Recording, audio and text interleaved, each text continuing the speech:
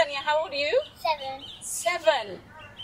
So here we are in the park. There's nobody using the swings, but I would normally be doing some street art walks at this time, being for Dulwich Festival. But what I'd really like to know is, what do you think of this piece? It's not like a realistic painting, but I really like it. Everybody starts off drawing Stik, don't they? That one is looking at that one, and that one's looking at that one, and that one.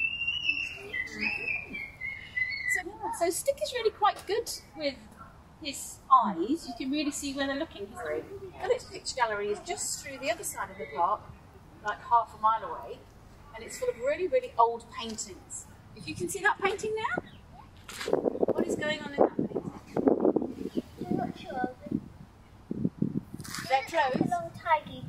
Their clothes that look like they're from a long time ago. 16 to 17 to 18 to 19.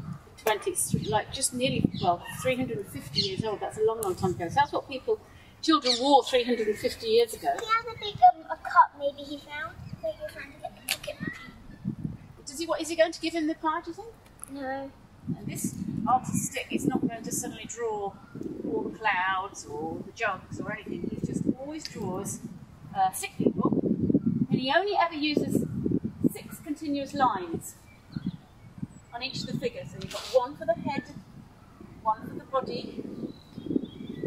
So 1, 2, 3, 4 arms, 5, 6 legs, plus 2 eyes. I didn't realise that was the exact same.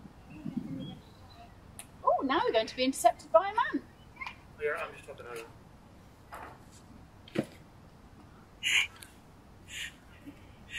But so next time you come to the park, you can look at this and you know a little bit about it. Can you remember the name of the artist? Stik. Stik. Thank you, Ksenija.